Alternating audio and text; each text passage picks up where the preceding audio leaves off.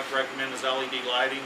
LED lighting is still being developed out, but in terms of conservation, we like to go with CFL bulbs everywhere. In any kind of new construction, we discourage any kind of the tube lighting fluorescence because the next thing is going to be LEDs. They're going to save a lot of electricity. They're coming along. They're like CFLs were a couple of years ago. They're still being developed. Costs are coming down.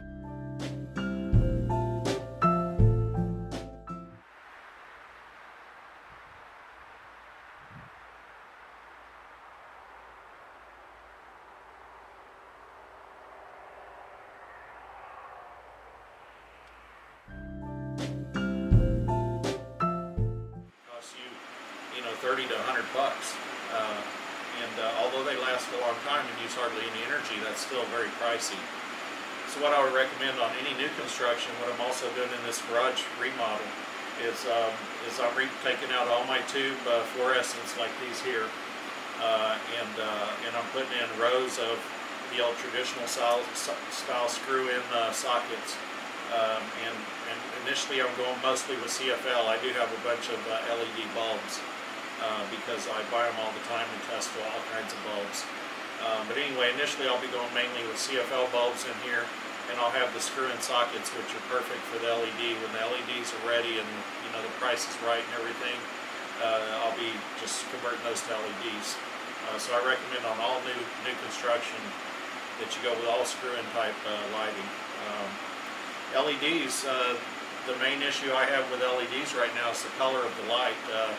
It's very blue in most of them. Some of them are quite green, and it's hard to get a perfect warm white out of them. The warm white ones are even a little too yellow. So they're coming along, but a good one costs you about 65 bucks right now. And I do have some in test that I'm trying to see how long they last and see if that 65 bucks really does ROI, because that's pretty high. And the CFL bulbs right now, they're very cheap, and they've sort of become the standard. So the CFL bulb, very cost effective, not expensive to get into, and will still save you a lot of energy. So one thing I would do is make sure to go around your house, get rid of all the, any of the lighting that's, that's incandescent, old style light bulbs. Get rid of it. Find a way to get CFL bulbs in there, and that's compact fluorescent type that are a little screw type bulb. That's what you want to be using.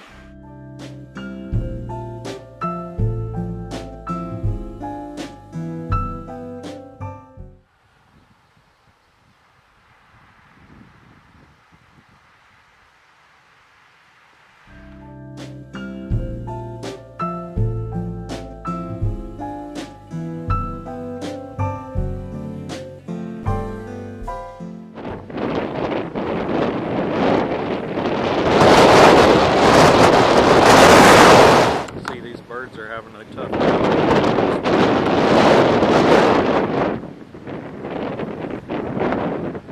They're finding it hard to even stay on the power line there.